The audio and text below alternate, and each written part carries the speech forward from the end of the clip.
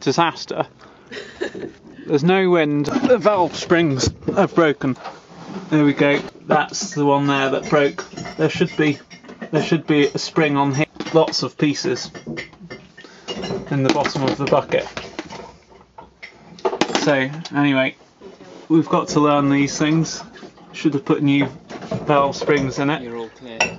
Anyway, replace valve springs. Replace the valve springs. Old valve spring, new valve spring.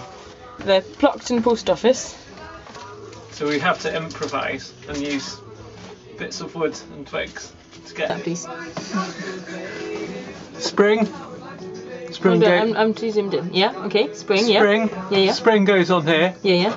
And then this thing needs to go on top of the spring. But the top of the valve needs to poke through the top of there. And then you get a little thing on and stick these little collets. It'll be obvious in. when we get going just now. When we get going. Tools of the trade, crowbar. Crowbar, specially made piece of wood, 2 little holes in it. And some rusty old pliers. Okay, that's the complete kit. That's the complete kit. That goes on there, like that.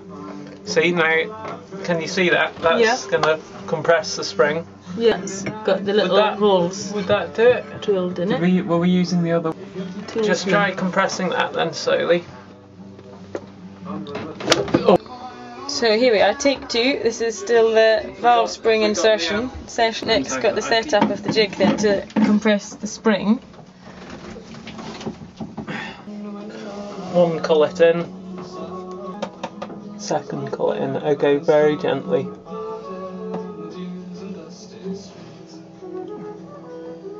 Hey presto.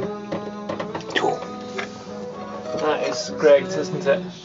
That's 1 spring that you reinstall. So the collets are just on either side there? Yeah. With that top bit? And they're cone shaped with a little bit in the groove of the valve so it can't pop out. And that's all there is to it. 3 more to go. Okay. Yeah, it is now. So, all the springs back in, rockers are on, and we're about to crank it for the first time. So, here.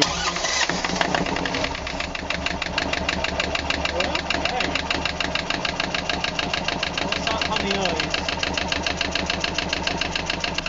There's a slight funny noise.